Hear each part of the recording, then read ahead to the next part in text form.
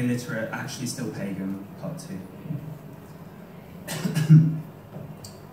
For the blind man, let alone one in an era that could consider itself still heroic, a death by execution would be preferable to one through suffocation in sewage by an indignant prospective mother-in-law.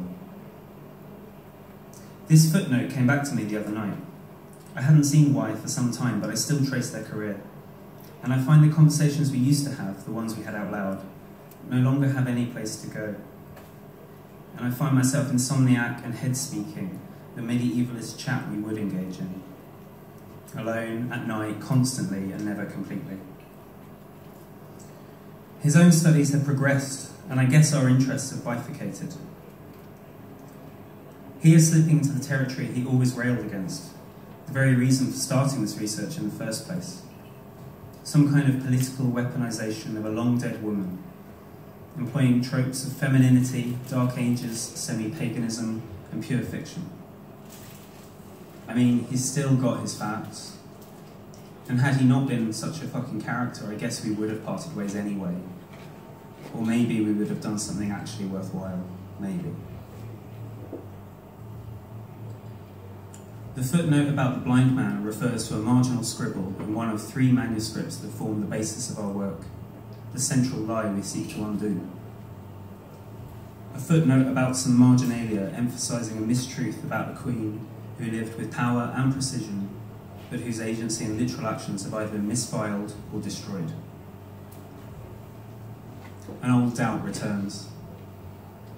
I remember once, near the end, you were really going off on one about how all evidence of coniferous actions had been erased or supplanted, and how unthinkably misogynist it was. But you know as well as I, there's plenty about her in the records. It's just the heroic character we want is oddly absent from these records.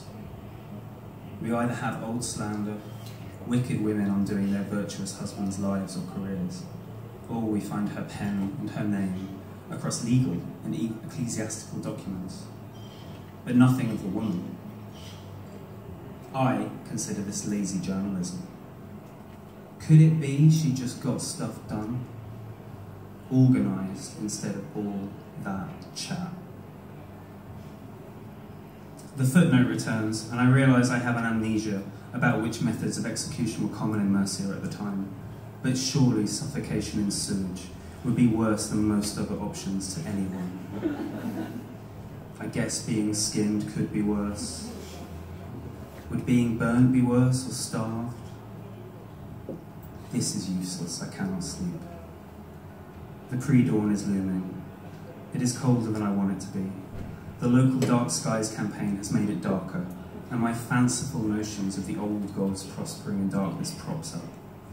Exactly the kind of magical thinking bullshit I was chastising you for hours previous. I would give my eyes to see you.